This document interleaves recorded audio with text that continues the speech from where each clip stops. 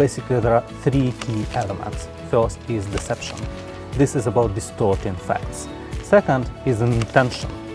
So the manipulator had an intent to mislead you. And third, that this manipulator, they have their own benefit, they have their own interest. They know why they do this and they know what exactly they expect from you.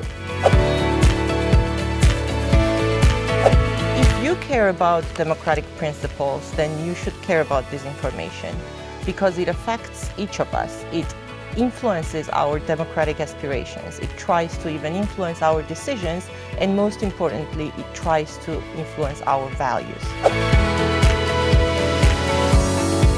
Some people are recommending media literacy and development of critical thinking, especially in the schools or in early years of people's life.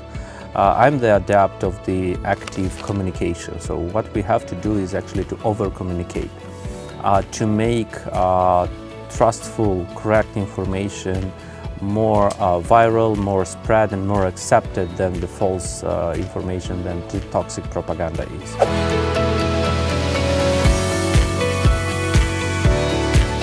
Please don't let emotions lead you.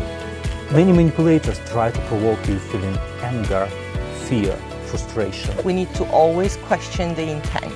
We need to always question the source the information is coming from. If you like to stay a lot on social media, don't forget from time to watch TV, to read websites or even newspapers.